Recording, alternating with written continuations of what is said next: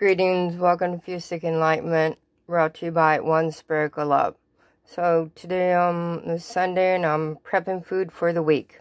Alright, so we got broccoli salad, which is going to be 5 containers, 1 for every day of the week.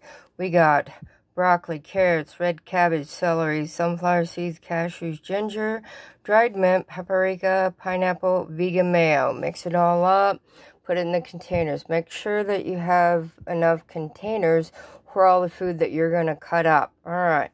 So basically, you're also going to have food that's too big. Say you get a papaya. It's $3. What are you going to do with the leftover?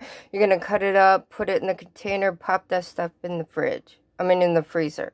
Alright. Then I make 2 gallons of green tea with ginseng and honey. So then it's going to last me for 5 to 6 days because I had cancer earlier this year and I don't really got the time or the energy to be cooking during the week. So I make 2 gallons of green tea. I add that green tea then to my fruit juice. My fruit juice is green tea that's cooked with 6 bags of tea bags in 1 gallon of water. So it's really not a lot, alright?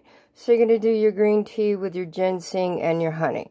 And then you're going to put in for your juices, carrots, blackberries, blueberries, unflavored gelatin, 90% cocoa chocolate.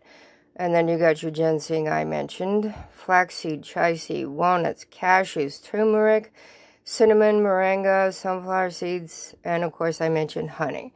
So then I drink per day in the morning 16 ounces of fruit juice with my 16 ounces of green tea, and then I have my broccoli salad and plus my little same size bowls of mixed nuts and mixed dried fruits. I have a lot of snacks, and then I have my 128 gallons of filtered water. I drink daily at work for 8 ounces.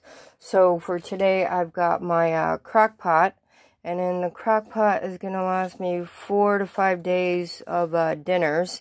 So then in there we got broccoli, carrots, red cabbage, kale, bok choy, celery, bean soup, ginger, garlic, Dijon mustard, lime juice, dried onions, red onions, turmeric, and corn on the cob.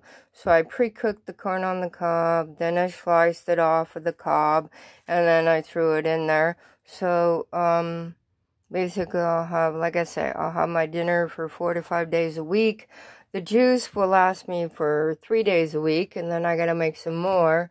So it's pretty easy. The juice, you get the frozen fruit, which makes life so much simpler. So then I slice them up and then put them in the freezer, or I get little pre-packaged blueberries, pomegranate, and all that good jazz. Alright, so there you go. That's for cooking on a Sunday. And then it will last you for a few days, so you don't gotta cook. So it ends up being like pennies on the dollar for your meals. Alright, blessings to you and have a great day.